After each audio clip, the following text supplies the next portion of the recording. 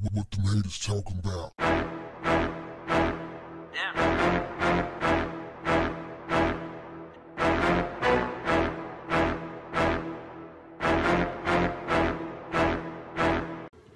What's up, family?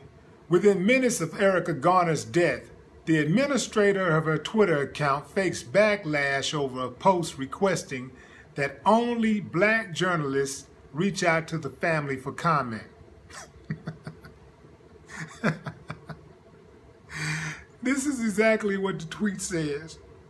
Out of respect to Erica, please do not request comment if the journalist is not black.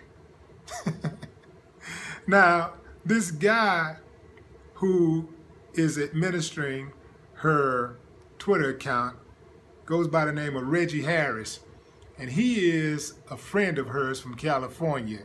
They say that he was by her bedside right after she had her heart attack, the heart attack that eventually led to her death.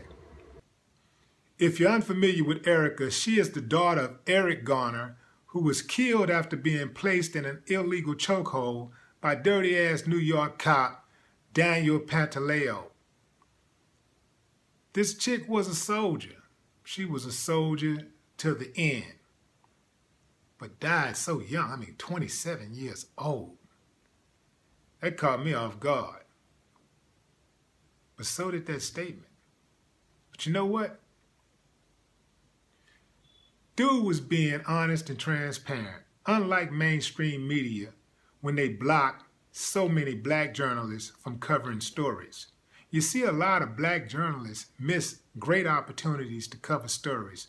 A lot of times they're more qualified than their counterparts, but they don't get the job. They don't get it because they are black. And in mainstream America has a stronghold on institutional racism.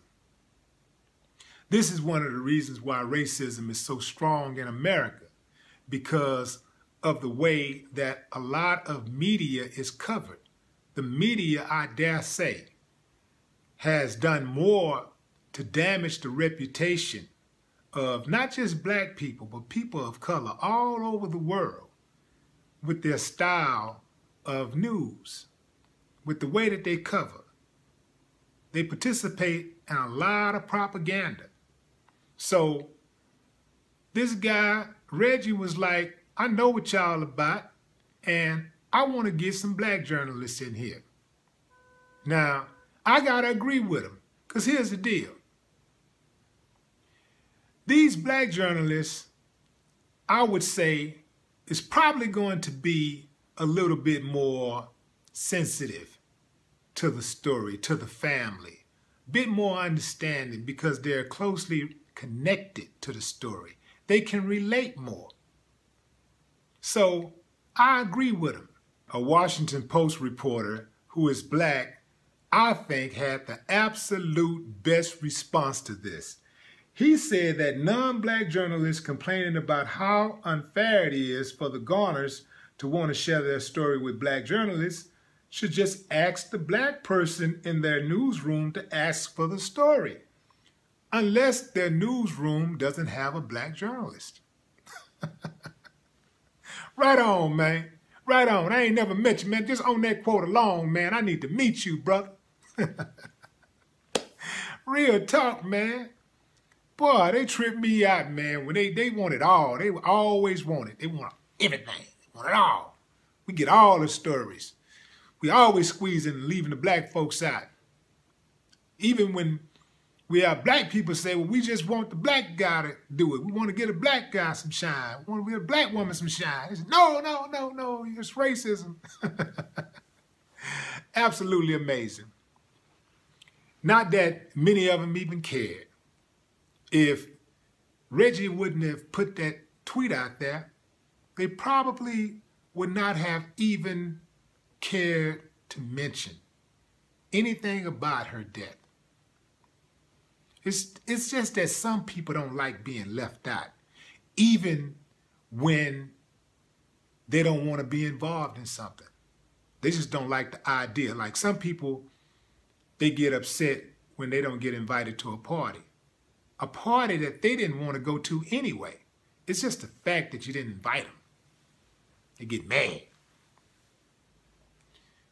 I like it. In fact, I love it. Keep it coming. Reggie, man, I'm following. I'm following you, man. Keep on coming with it, man. Keep that spirit alive, man. Don't give up. There are some out there who say that the tweet diminishes Erica Garner's legacy. I don't think so.